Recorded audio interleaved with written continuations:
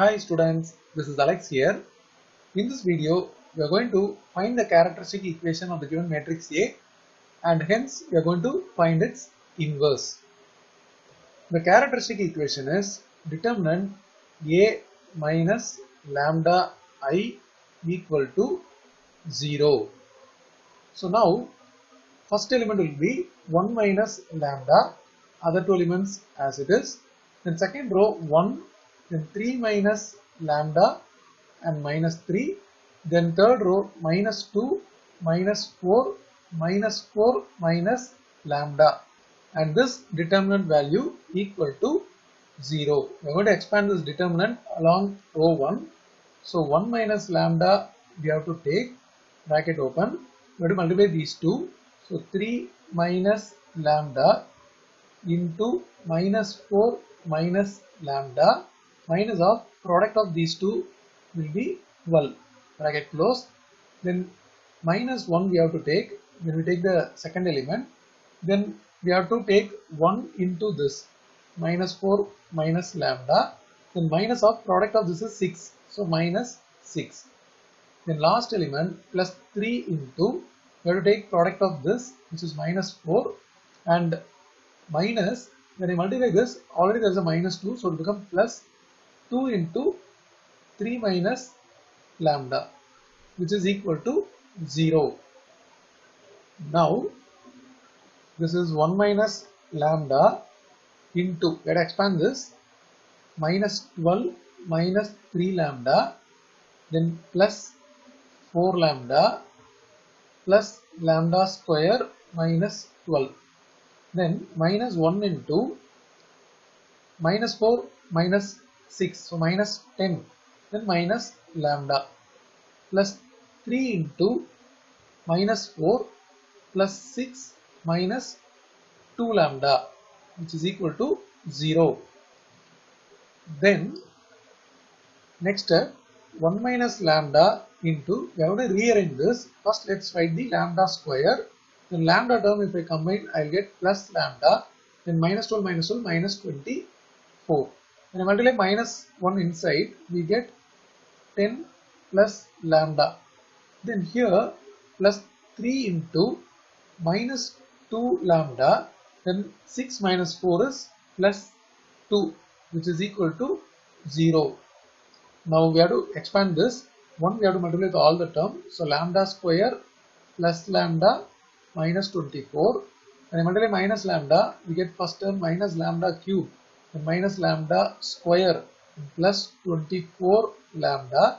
Then other two terms plus 10 plus lambda. When I multiply this 3 inside, we get minus 6 lambda plus 6 equal to 0.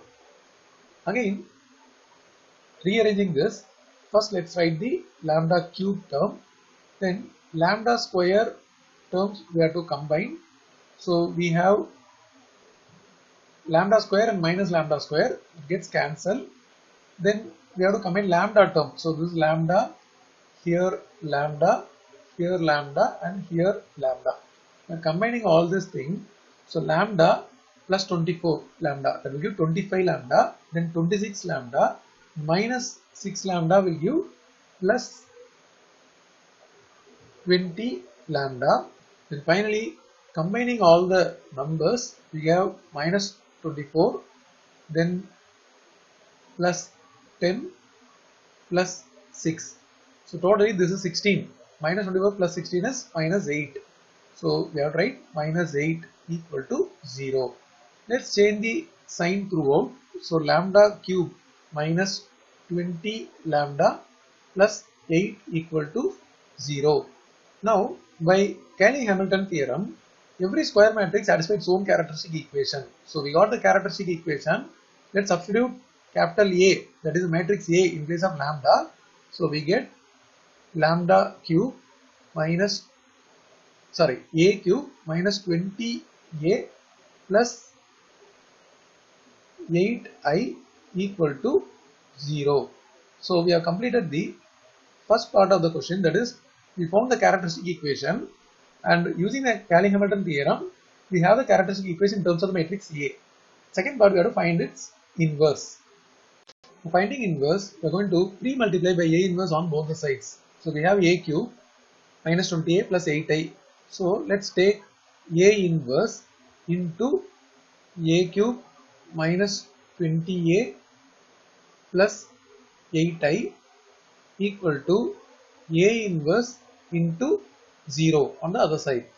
Now when I multiply A inverse inside, the first term will become A square, then minus 20, A inverse into A is identity, then 8A inverse, and since here number is alone we put I, when we have A inverse or A along the number we don't have to write that I, and on the other side it is 0. So we keep 8A inverse here and take the 20I to the other side, so it will become 20I plus 20I minus A square. So we have to substitute 20I and the A square value here.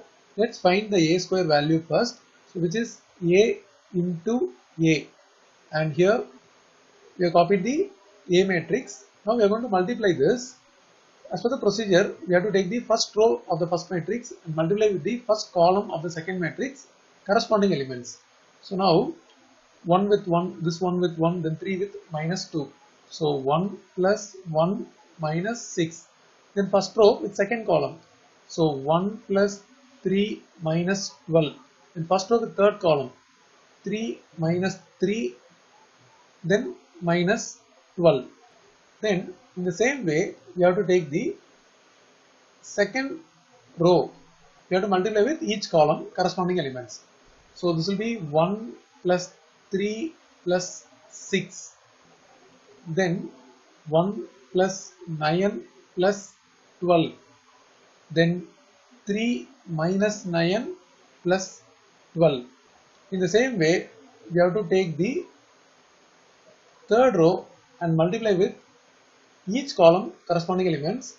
So minus 2 minus 4 plus 8. Then minus 2 minus 12 plus 16. Then minus 6 plus 12 plus 16. So we got A square, and this we have to simplify. So the first element will be minus 4, then minus 8, then minus 12. And here second row is 10, then 22, then 6. Then here it is 2. Then here it is again 2. And here it is 22. After this, we are going to substitute in this expression 8 A inverse equal to 20I minus A square. So 8 A inverse equal to 20I. So 20 into identity 1 0 0 0 1 0 0 0 1 minus A square, which is minus 4 minus 8 minus 12 10 22 6 2 2 22. Now we have to make this as a single matrix, but before that this 20 should be multiplied inside. So this will become 20 0 0 0 20 0 0 0 20, and minus this will become minus 4 minus 8 minus 12 10 22 6 2 2 22. Then finally let's write it as a single matrix. So it is 20 minus of minus 4 plus 4, then 0 plus 8, then 0